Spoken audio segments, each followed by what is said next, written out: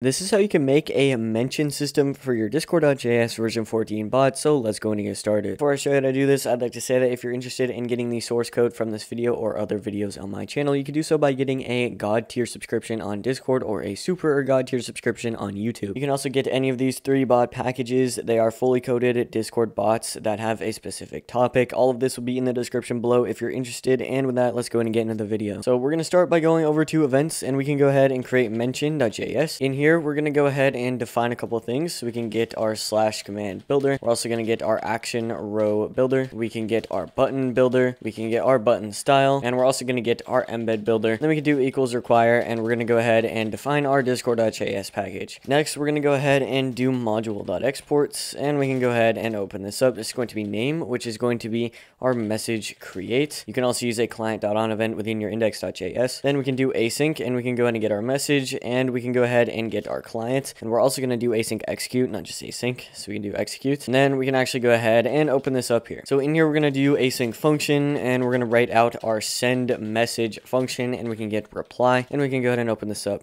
So we're going to go ahead and do const embed equals new embed builder, and we can go ahead and set a color. This is going to be blurple. And we can go ahead and set a title, and this is going to be want to use me, or you could do whatever you really want. This is going to be like a ping message. So for example, if I go ahead and ping modmail, this is the example of the modmail within my Discord server. Obviously, it's tailored to this specific bot's functionality. Because it's modmail, it's going to be need help, and it's going to say some basic information. In here, we can just do that, and we can go ahead and set a description. And within this, we can just go ahead and get a string. I've gone ahead and written all of this out, but again, this is going to be based off of what your bot is. So just go ahead and fill in that description based off of what your bot is actually about. Then we can go ahead and set a timestamp. And then after we do that, we're going to handle some logic. So we can say if, and we can do no reply. Then we can go ahead and open this up here, and all we have to do is await message.reply, and we can go ahead and get our embeds, and that is going to be our embed just like that. So the other thing we're going to do is we're going to say else, and we can go ahead and do embed.setFooter. We can do text, and in here we're going to go ahead and say if this message should not have been sent, use the delete button below just like that. So what this is going to do is if we actually go ahead and reply to a bot message, then we can go ahead and send the exact same message that we sent above, but this time we're going to add a delete button just in case that reply is kind of in the way and we want to get rid of it. Obviously, a mention is going to be pretty specific, so they're only going to be mentioning the bot if they actually need it, but if they're replying to a bot's message, it could be out of context. So then we're going to go ahead and do const button equals new action row builder, and then we can go ahead and do .add components, and we can do our new button builder, and we're going to go ahead and set our custom ID to reply msg delete. And we can also go ahead and set our label. I'm going to go ahead and make this a trash can emoji because it's symbolizing deleting something. Then we can go ahead and set our style to button style.danger. Then we can go ahead and add a semicolon here, and we're going to come down here. We can actually go ahead and send this. So we can do const msg equals await message.reply. We can get our embeds, and we're going to also get our embed. So this is going to be doing the exact same thing we did above with our reply, but this time we have a different embed, and we're also going to go ahead and add our components, which is going to be our button component. So now we're going to do const collector equals await msg.create a message component collector. So we're going to go ahead and create our button collector, and then we can go ahead and do collector.on, and we're going to go ahead and do collect, and we can do async I, and we can go ahead and open this up. In here we're going to say if, and we can go ahead and do .i.custom ID is equal to our reply message delete custom ID. Then we can actually go ahead and open this up, and we're going to run our code in here, which is simply going to be await message, so msg.delete, just like that. So after we've handled all of that within our function, just keep in mind this is not actually going to be sending. We have to use some logic down below. Now we can actually go ahead and write that logic and use the function we just created. So we're going to come outside of this function down here, and we can go ahead and say if message.mentions.users.first, and then we can do is equal to our client.user. Then we can go ahead and open this up.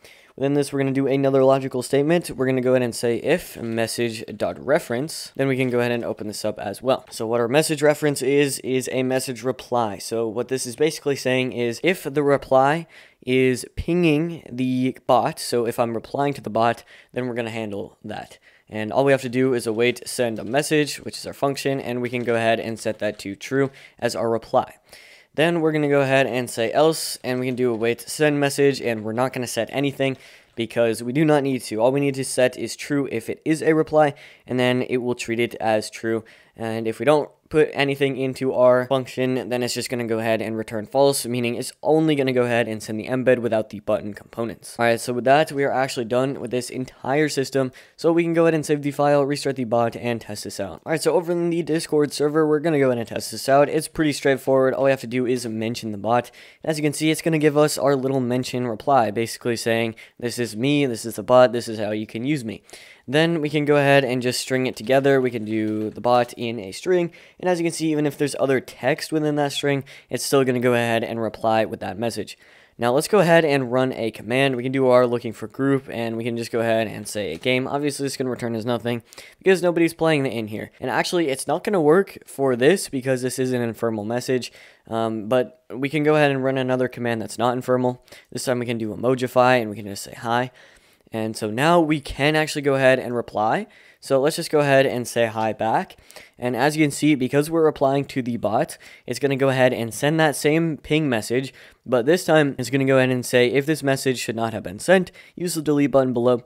And all we have to do is simply click on that delete button, and that message will go away. It's that straightforward and simple. So that's you can make an advanced mention system for your Discord.js version 14 bot.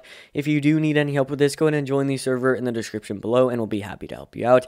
And you might as well just join anyways, because this is a pretty good coding community. And with that, I will see you guys in the next video.